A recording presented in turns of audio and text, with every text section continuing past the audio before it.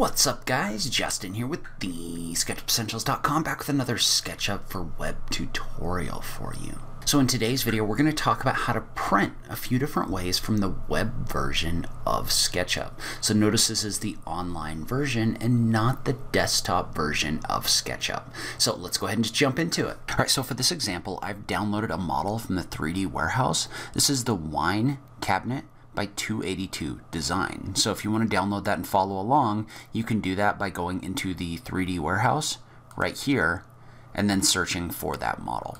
And so what we have is we have this wine cabinet model in here that we want to print a view of, right? So let's say we just wanted to print this off. And so there's a few different things that we're going to look at. Some of them are available in the free version. Some of them are available in the shop version. So it can be a little bit confusing, but if you're trying to print off your 3D models just as something you can reference, then it's going to be pretty easy for any user. And so what we want to do, in the simplest way, if you want to print, you can just go over here and click on this menu right here. You want to go down to the option for print. And so when you click on the option for print, it's going to look something like this.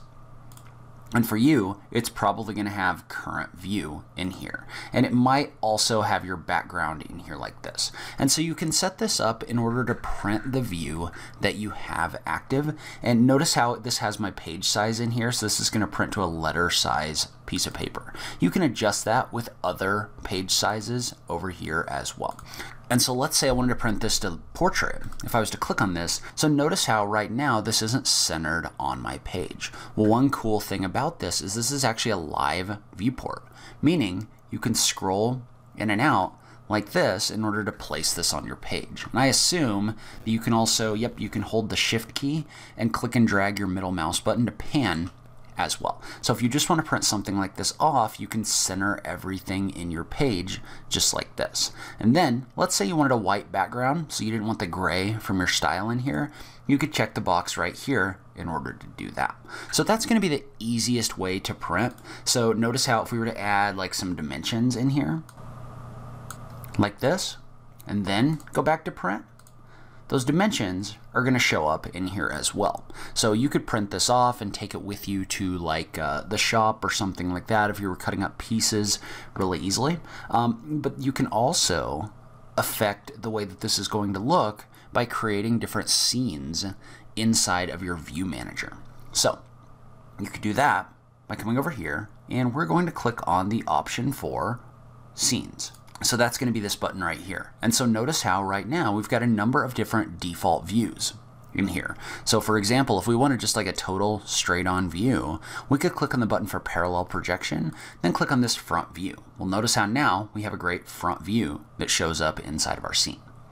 And so let's say we wanted to save this scene so that we could access it later. So the way that you can do that is you can manage your scenes down here by clicking the little plus button. So as soon as I click the little plus button, that's going to create a scene with my current view properties. So let's say we wanted another one that was a side view. We could click in here to add another scene. And so you could create as many scenes as you wanted to in here, I believe. So we'll just go ahead and we'll add 3 scenes in here for right now. So these are going to be the views that I want to print.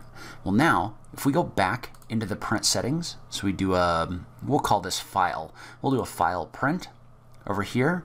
We'll notice how in my drop down there's an option in here for scenes.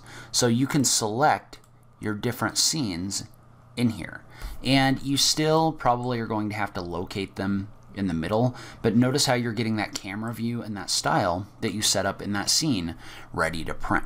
So we can use this in order to print this off as well. And you can access those different scenes really quickly just by doing this. And so for example, for me, if I was to click the print to PDF, it's going to print this off. And that's going to give me this PDF file that I could then print out on my printer.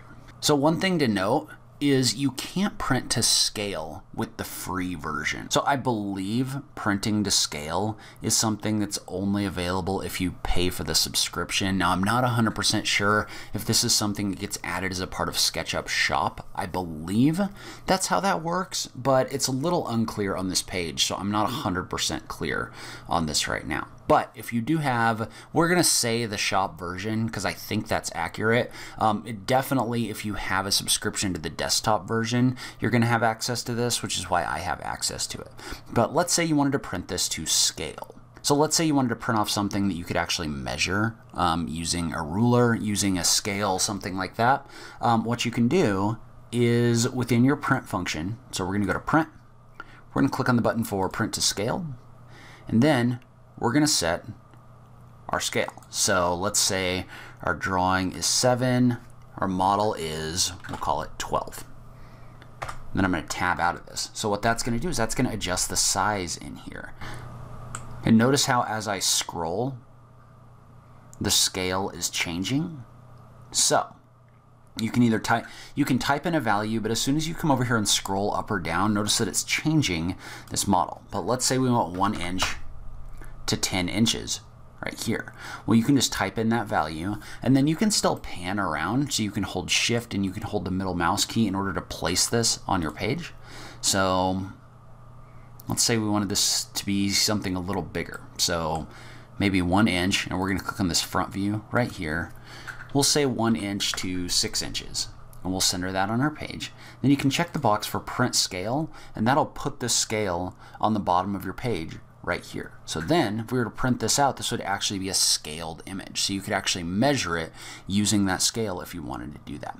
So if you do have the version that has print to scale, that's how that's going to work.